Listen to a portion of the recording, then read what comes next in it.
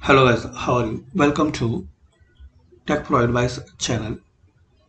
In this short and quick video, we will learn how to set two each margins in MS Word document. So firstly, open your MS Word program, then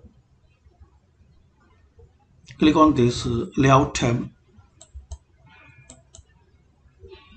Now, underneath margins section, you can set the margin size for the entire document or the current section. So click on this drop down, then custom margins. Now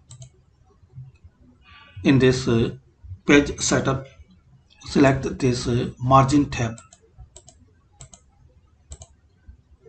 Now you can change and you can set as your requirement margins like 2 each or 1 each.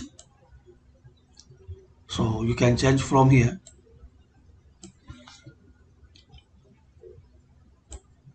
Top left, bottom and right. Then you can apply these changes whole document or this point forward. Then click on set as default or click on OK for this section. So like this guys, you can set to each margins in MS Word document. Thanks for watching.